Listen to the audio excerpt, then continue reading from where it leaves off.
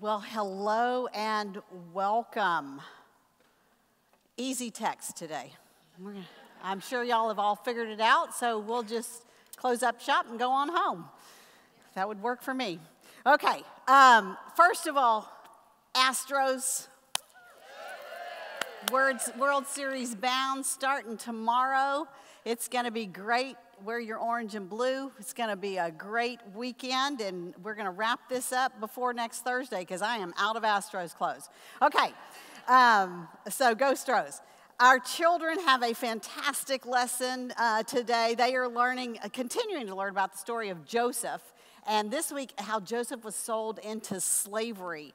His brothers were mad at him. They threw him in a pit, but providentially, God had a caravan coming by. They pulled him out of the pit and took him on to Egypt. And you know the rest of that story. It ended very well for Joseph. And the aim is to teach the children that God will protect them just as he protected Joseph. So it's a great story. Robin Smith and her core group are back there serving today, and we thank them. And we know that you look forward to your opportunity to serve and get to see our fantastic children's program. Okay, I'm going to have Rochelle put up a picture. And this picture is like if you're standing right in front of a painting and you are that close to the painting. You can't tell what that is, can you? So you have to take a step back. You're up too close. And take a step back. And take a step back.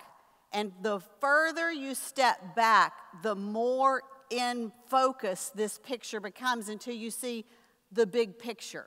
But when you're right up on it, immersed in the details, you can't tell what it is. You can't figure anything out. So sometimes you have to take a step back in order to see the big picture. Ladies, there is a big picture in Scripture.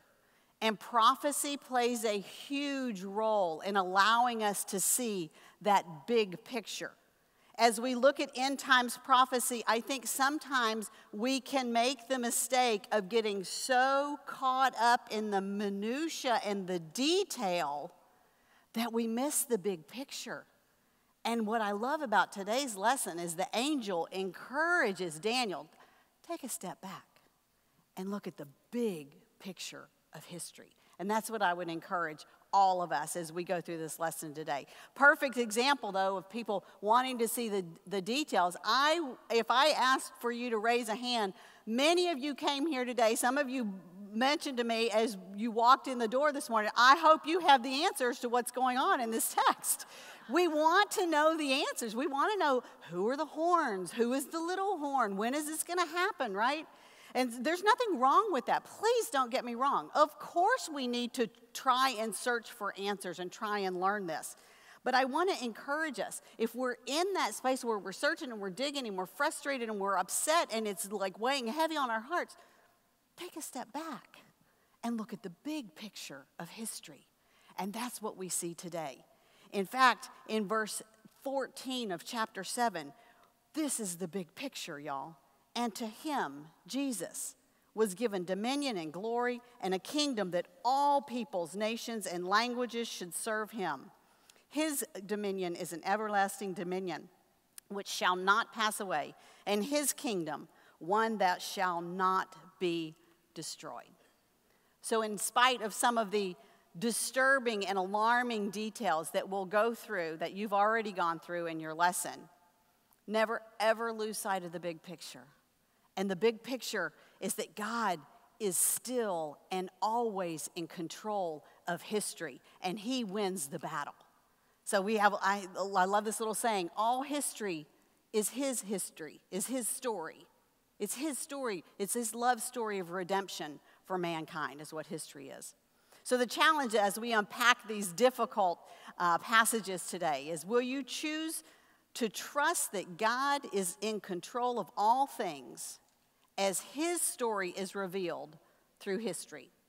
Let's pray. Father God, I just thank you so much for these challenging passages of text, but I thank you that you show us how it ends, with you on the throne and you in control always. Father, we thank you. We pray that we will see your truth this morning. It's in Jesus' name we pray. Amen. Okay, so last week we had the story of Daniel in the lion's den, and we were all thinking, oh, these lessons are kind of easy. This is great, right? And then this week, what on earth? I mean, we're into end times prophecy, and it's like whiplash. Well, are we still in the same book? This doesn't even look familiar to where we were last week, right? Don't worry. If you felt overwhelmed this week, you are not alone. I think we are all in agreement.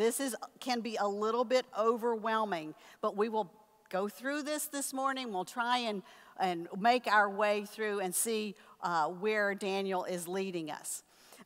3 things before we get started.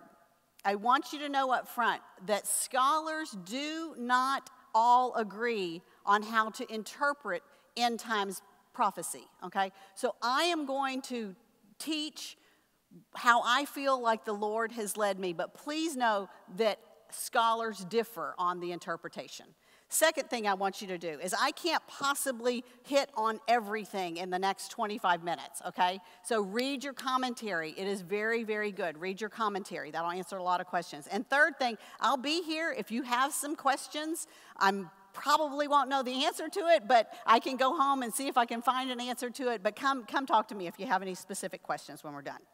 Okay, so as we open chapter 7, you probably realize this is not chronological, right? Because Daniel says this was at the first year of Belshazzar. Now, Belshazzar's already dead as far as we've read chronologically, right? So if you want to put this chronologically in Scripture, you can take chapters 7 and 8, pull them up out of the Bible, move them back, and place them in between chapters 4 and 5. That's where chronologically they would fit in Scripture. For whatever reason, Daniel did not organize the Bible, or his book, chronologically. And so where we are, as we open chapter 7, Daniel is a mere 68 years old, okay? He's a youngster, because last time we saw him, he was in his 80s. So he's 68 years old. He has faithfully served Babylon for most of his life.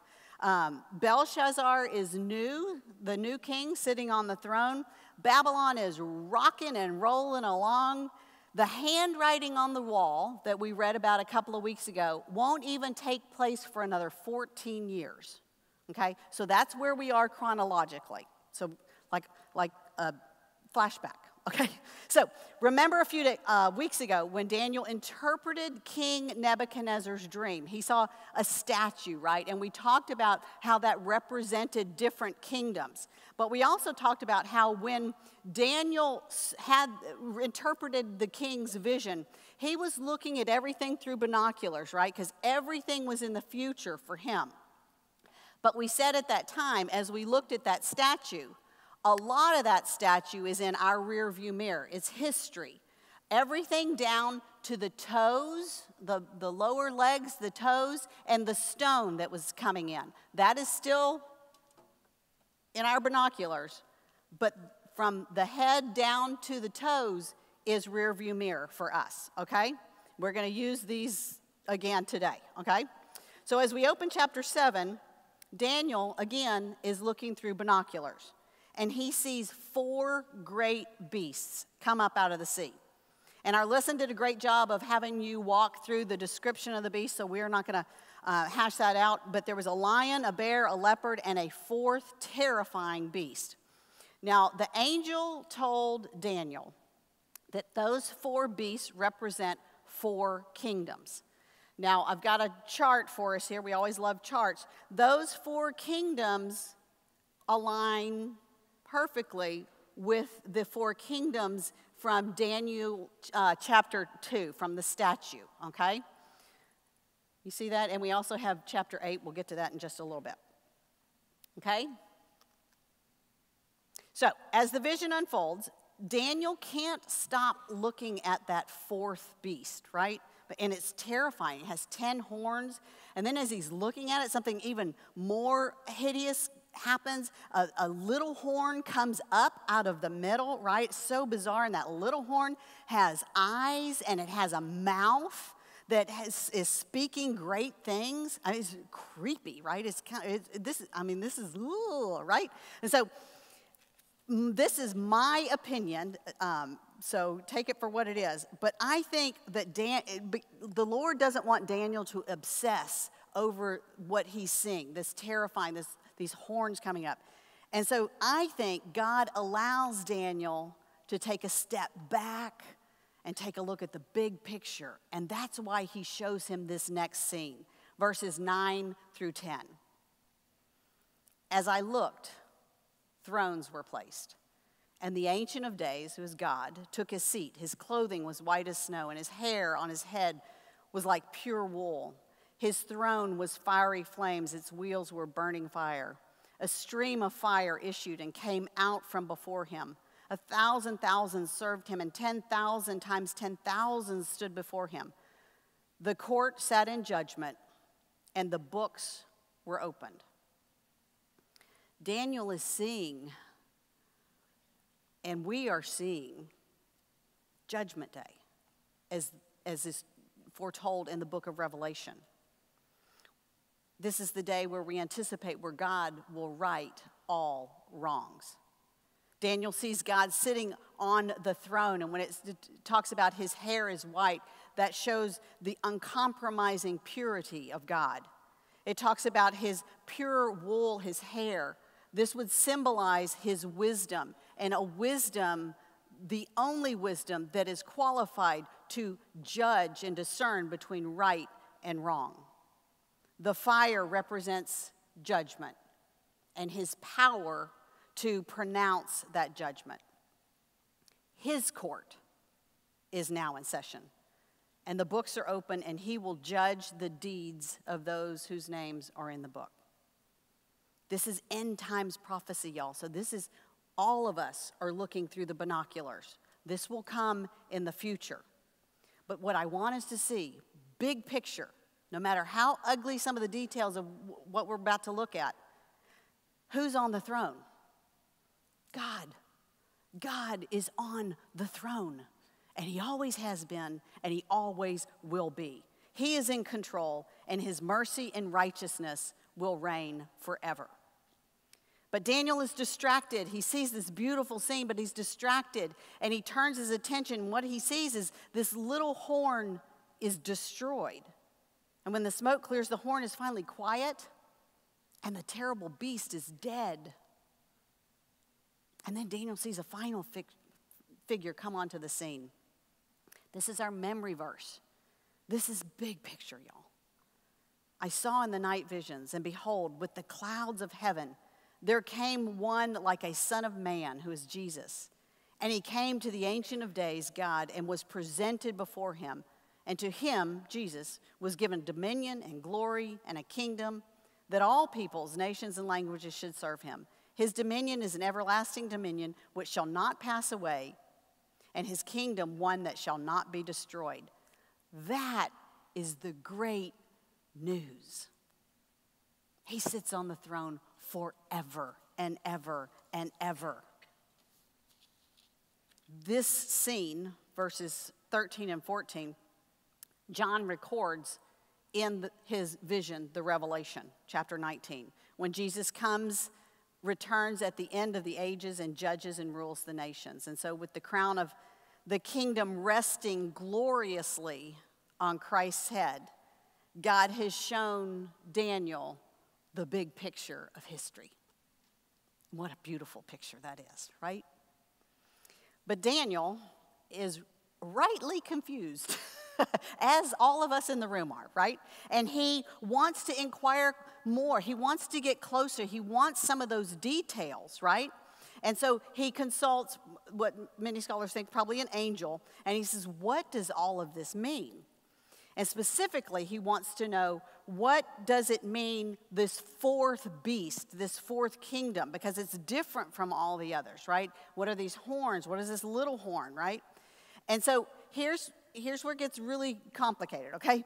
In one sense, this beast represents the ancient Roman Empire. We had the statue up there, and we know that in the statue, it was the legs of iron was the Roman Empire. And we know that Rome came in, and they toppled the Grecian Empire, and the Roman Empire, the ancient Roman Empire, was in control from 63 BC up to 475 AD. Okay? And so that part is in our rearview mirror. But here's where it gets a little confusing. This beast, part of the beast is gone too. But those 10 horns, which correlate with the 10 toes of the statue, this would be what scholars refer to as the revived Roman Empire, okay? And that, for you and I, is prophecy, looking into the future, okay? Now, I don't know how the Roman Empire is going to revive itself. I don't know when that's going to happen. I don't know what that's going to look like. But scholars believe this will be some sort of a confederacy or an alliance of 10 countries around the world, maybe in Europe, that will come together to form a one world order, something along those lines. And from that alliance will arise a little horn. And when you see horn in Scripture, it usually means king or kingdom.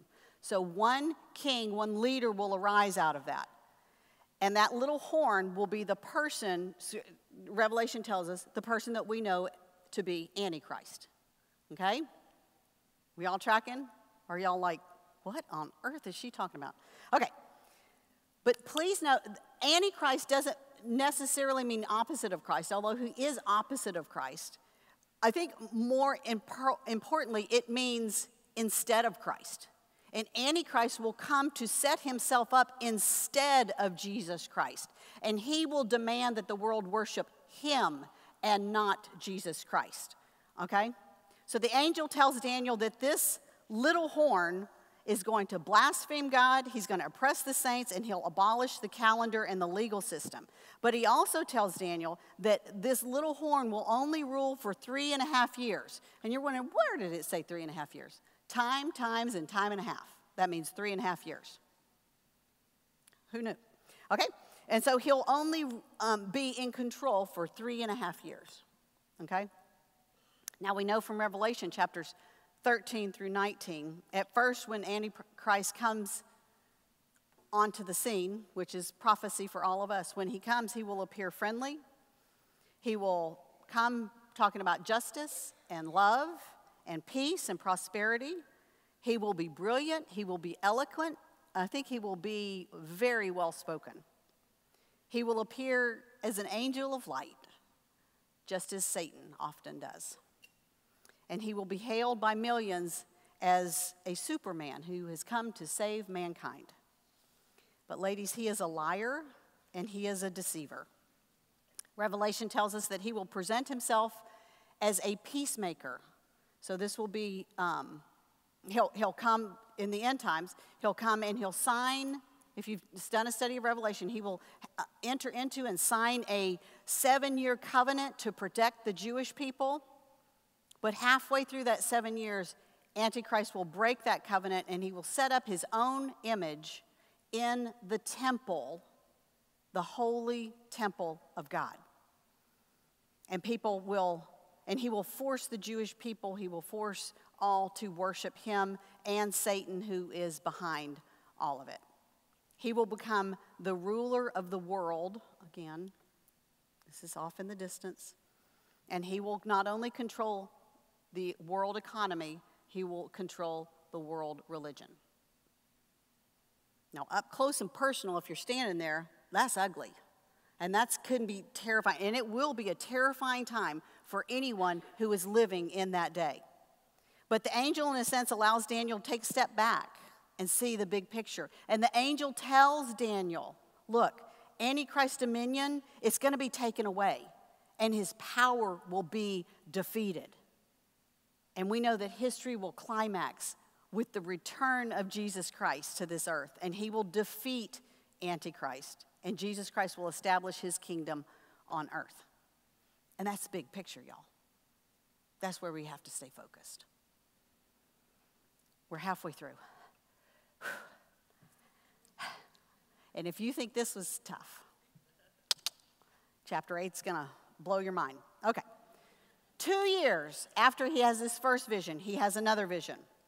And he sees himself in the city of Susa. Now, it's unlikely that Daniel travels to the city of Susa. More likely that the Lord transports him supernaturally. We've seen this done with Ezekiel when he transported him to Jerusalem, and John, the Apostle John, when he had his revelation and was taken out to the wilderness, right?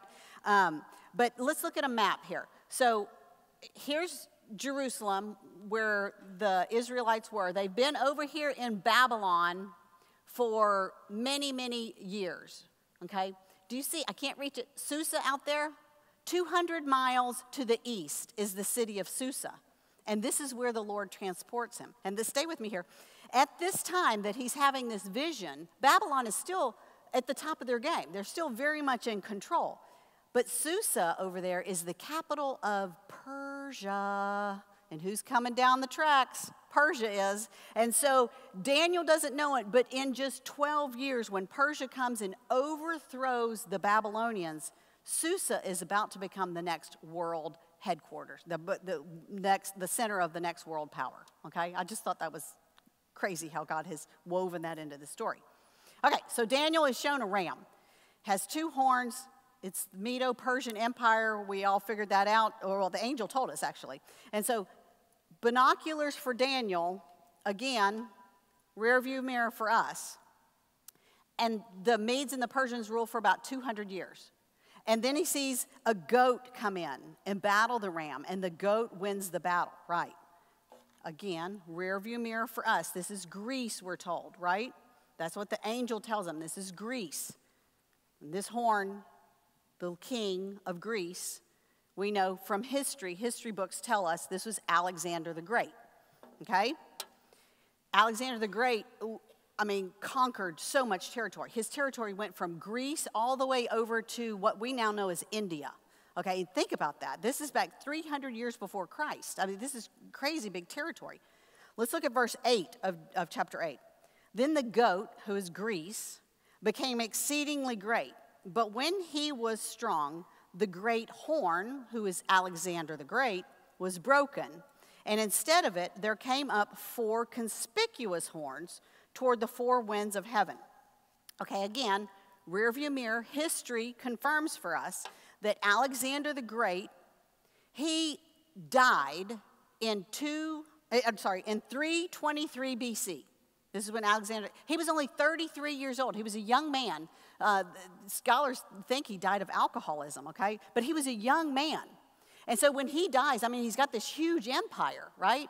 And so for years, people inside his empire, inside his kingdom, are fighting to take over control of the empire. Finally, after much infighting, Alexander's 4 generals, the 4 horns, Alexander's 4 generals divide and split the kingdom, okay? We have another map here. This shows you the kingdom of Greece at the time, and these are the 4 generals. Cassander he took what we know as Greece. Antigonus took what we know as probably Turkey. Ptolemy took northern Africa, Egypt, and then look at all this green area. Seleucus, General Seleucus has all of this green area, okay? Keep in mind General Seleucus. Let's go to verse 9. Out of one of the 4 generals, came a little horn, which grew exceedingly great toward the south, toward the east, and toward the glorious land, which is Israel. Okay, and now this, ladies, is where prophecy gets crazy precise, okay? This is so cool. But this is also where prophecy has double meaning and double fulfillment. And what I mean by that is some prophecy, it can be fulfilled in the near term, and then it can also be fulfilled long term, okay? Now, we've already determined from chapter 7 that little horn represents Antichrist, right? So that's the long-term fulfillment of this prophecy, okay? But what Daniel is talking about here in chapter 8, he's talking about the Grecian Empire, right? And so what we're going to be looking at for the next few minutes is the short-term fulfillment of this prophecy, okay? Now, we know, again, rear view mirror, what happens to this kingdom. Remember that Seleucus, the general Seleucus had that big area?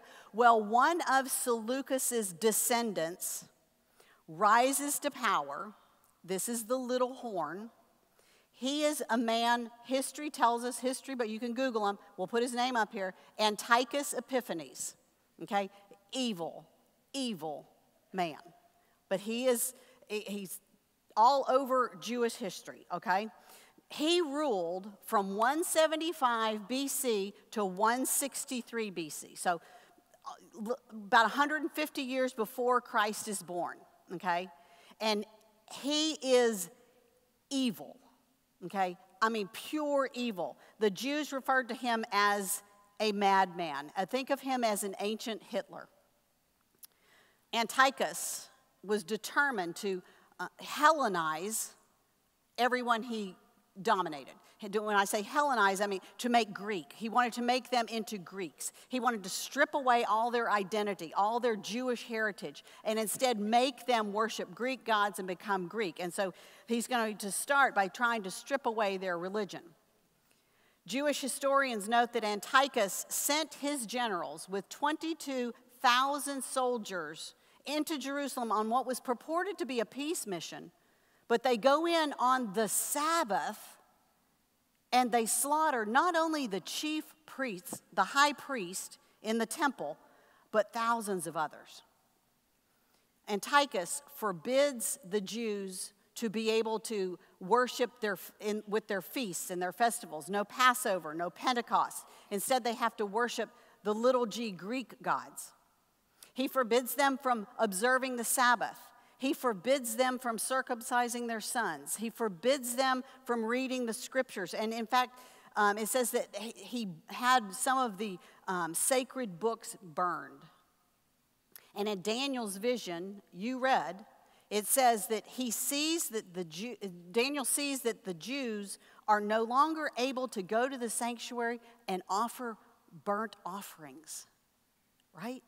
And if you know anything about Jewish history, if you've read Exodus or Leviticus, you know how important those offerings and those sacrifices to the Lord are to the Jewish people and to God. So he forbids them from offering sacrifices. And instead, Antiochus Epiphanes goes in on the altar of God in the temple and slays a pig and takes the blood from the pig and throws it all over the sanctuary, including on all those vessels, those sacred vessels that the Jewish people used in their worship. Terrible, terrible man. And he sets himself up as a god to be worshiped by all the Jews. Daniel finally hears one angel ask another, how long is this desolation of the sanctuary going to last? In other words, how long are we going to have to put up with this guy that has just ruined everything? Verse 14, and he said to me, for 2,300 evenings and mornings, then the sanctuary will be restored to its rightful state. The number may refer to the regular sacrifices which were offered every evening and morning. So 2,300 sacrifices divided by 2 per day would be 1,150 days, a little over 3 years. That's how long the angel says the little horn will keep you from doing your sacrifices. It was a terrible time in Jewish history. And pretty much to the day, though, y'all, just as the angel revealed, Antiochus' reign of terror came to an end. That's a great story in and of itself. Go look it up. It's fantastic. Ladies, here's the big picture. Antiochus Epiphanes was an evil man, but he is just a foreshadowing of it. He is a type of the ultimate evil one who is to come in Antichrist, who will come in the end times. Even though much of what Daniel sees matches Antiochus Epiphanes to a T. I mean, you can go through and just match it up word for word with history. Some of what Daniel sees here obviously does not match up with Antiochus. It has to be pointing at someone who will come further down the line, someone who will be more powerful, more evil, and that is, of course, Antichrist. An example of what is to come is found in verse 25. Daniel says, he, the little horn, shall even rise up against the prince of princes, who is Jesus, and he shall be broken, but not by human hand. Antiochus didn't rise up against Jesus. Jesus wasn't even born yet. But we do know from reading Revelation that Antichrist will rise up against Jesus, right? However, the big picture, he will be broken and suffer ultimate judgment from the very hand of God. This is a perfect example of that double fulfillment and that double prophecy in Scripture. Antiochus is the near fulfillment, but Antichrist is the long term, and we will see that in the future. Now, y'all want to see something really cool, and I'm running out of time. I'm sorry, but this is so cool. In the book of Matthew, Jesus is talking about signs that we need to be looking for when the end times are coming close. And he refers back to this exact passage from Daniel. Let's look, Matthew 24:15. Jesus says, so when you see the abomination of desolation, that is because the Antichrist is going to do exactly what Antiochus did in the sanctuary, in the end times.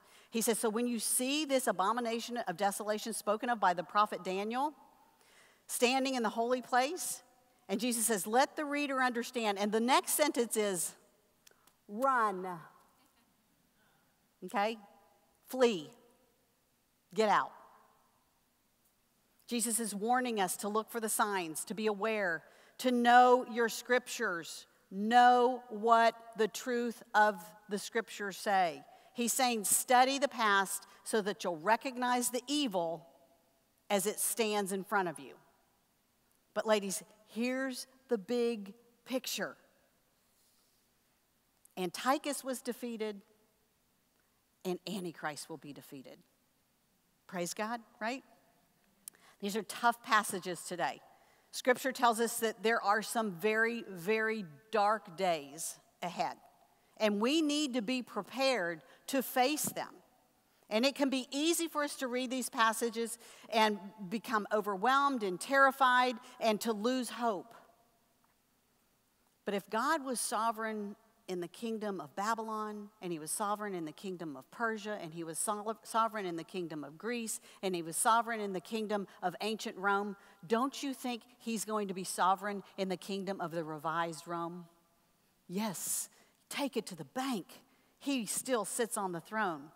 So I would encourage you to study, study, study.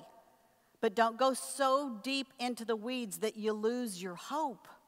Take a step back every now and then and take a look at the big picture and listen to what the angel, where the angel directed Daniel, and that is to the glory that will come. Despite all the disturbing and alarming details of our text today, never, ever, ever forget to look at the big picture. Take a step back. Look at the big picture. God is in control of history, and he wins, and therefore so do we. Will you trust that God is in control of all things as his story is revealed through history? Let's pray. Father God, I just thank you so much for these complicated texts that show us the big picture. You sit on the throne. You always have. You always will. Forever and ever. Amen. Have a great week.